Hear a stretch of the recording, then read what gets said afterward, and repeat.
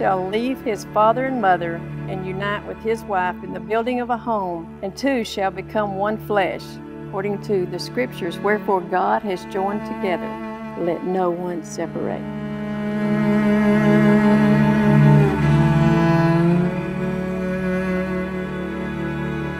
I can't tell you how proud I am to be married. I'm proud because you're the most amazing woman I've ever met.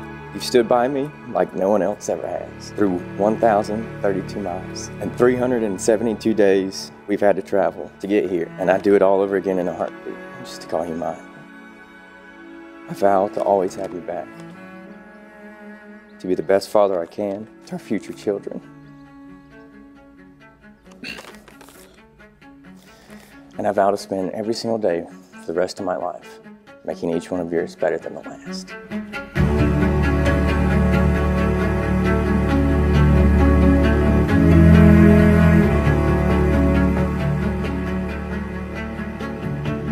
As actors, there are parts that we seek and parts that we covet, parts that we just hope for our entire lives. And being cast as your friend and your best man was and is the greatest role I will ever get to play. To see your soul brother be so in love and so over the moon with his new best friend is a sight that I wouldn't change for anything.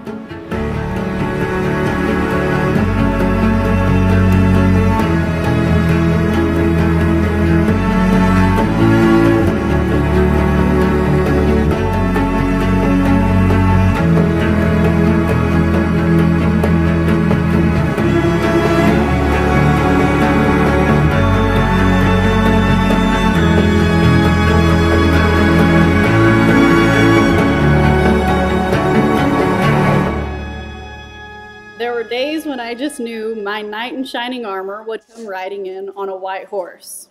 Well, he did. He rode in on a white horse, but I would have never guessed he would be wearing neon orange and overalls. Cohen, there's not a day that goes by that I don't say I'm grateful for you. I prayed long and hard for you before you even knew it. My plot twist became my happy ending, and for that, I will never not believe in God's love for us or fairy tales.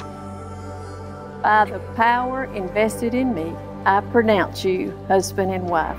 You may now kiss your bride.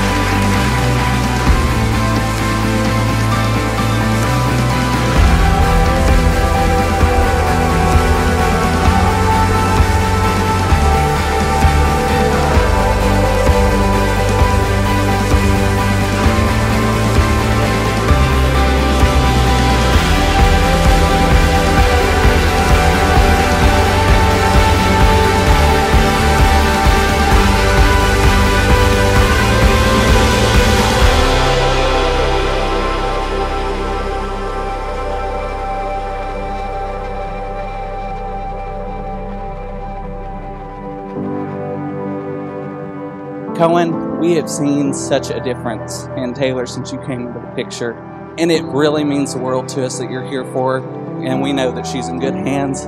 So please take care of her for us.